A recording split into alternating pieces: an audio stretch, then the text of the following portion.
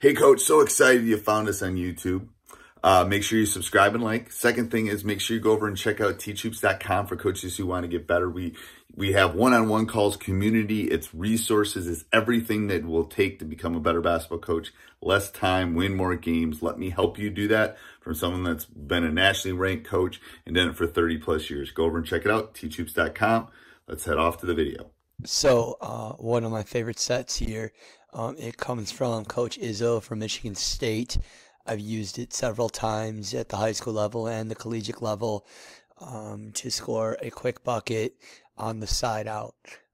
It's a pretty simple one to implement, and it'll only take me about a minute or two to really talk it over. So you put a player down by the block on the ball side, and then you have two players up top, usually your 5 and your 4, and then you set your one man up to get the ball. It's the first action that you'll do. You'll look to get the 1, and then the 2 then will go and come off a back screen, as you see on slide 1.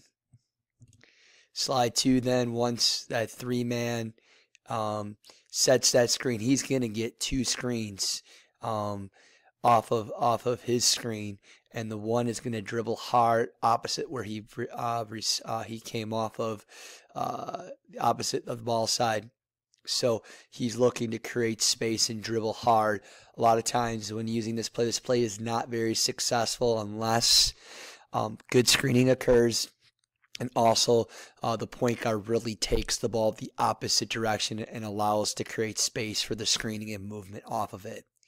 And then as you can see, as that transpires, you're given 4 different options off that dribble movement.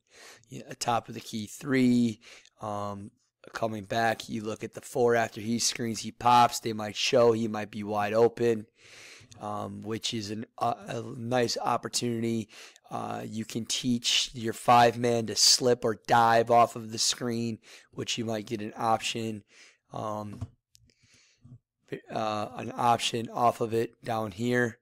Or originally, if you see that the 2-man coming off that initial pass and the point guard takes the ball and dribbles hard early, you could see how you could hit the 2-man as your first option. I would say your first option is your 2-man. Your second option is really, I think, the screener, the second screener, because he can slip or he can dive after he screens. You'll always, a lot of times, you'll get this jump shot. And then your last one is really the guy that screens and pops. But you know what? After they cheat a while, you might get that action too. So you have 4 different options in a very simple side out of bounds play. Hope you enjoy it. Thank you. Continue to listen to my actions and my sets and so forth. Hopefully they've been very valuable to you. Thank you. Hey, Coach, so glad you enjoyed the video. Subscribe and like before you leave, and also go over and check out teachhoops.com for coaches who want to get better. It's got everything and a roadmap for you to become a better basketball coach. So go over and check it out, and let's head back to the next video, wherever that would be.